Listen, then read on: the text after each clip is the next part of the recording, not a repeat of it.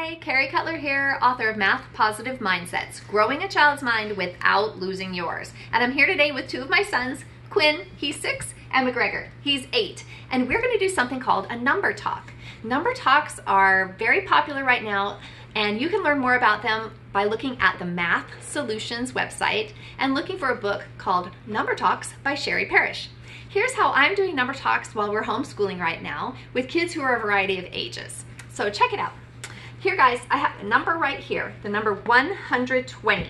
And I want you to think of some ways that you could make the number 120 using other numbers. When you have an idea, put your thumb right here. Don't shout it out. And when you have a second idea, put up your next finger. Keep thinking until you've thought of as many ideas as you can, okay? Quinn, let's take an idea from you first. 50 plus 70. Okay. Can you tell us how you knew that 50 plus 70 is 120? Because I know that 60 plus 60 equals 120, but the 70 is 20 more than the 50. Oh, okay. So you saw that these two facts are related to each other. 50 plus 70 and 60 plus 60. And 50 plus 60 would be close, but it's not really. It's 110. It's not quite enough to be 120, huh? It's 110. But okay. Very close. Can you tell me how you knew 60 plus 60 was 120? Because I remember that 6 plus 6 equals 12. Okay, and how does that help you with the number 120? Because 12 times 10 equals 120.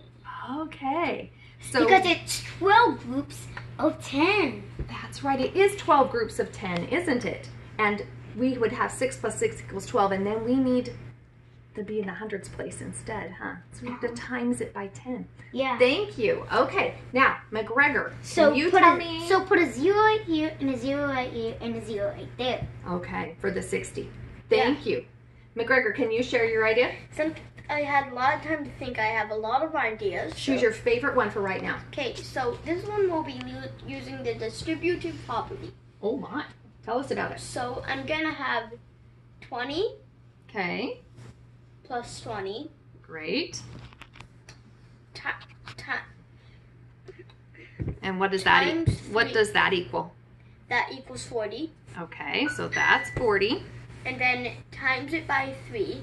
40 times 3. And that equals 120.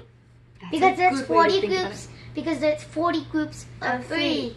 It sure or is. 3 groups of 40. I could make another one with 3 times 4. You could do it the other direction, couldn't you? 40. 3 groups of 40 would also do it.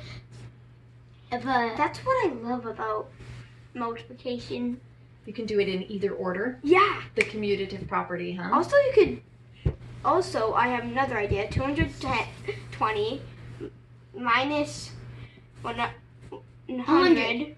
Oh, that's another way to make 120. We never said we couldn't do subtraction or division too. Any operation would be good. Thanks you guys for helping me with the number talk and for showing people how it works to use a number talk at home with kids that are different ages.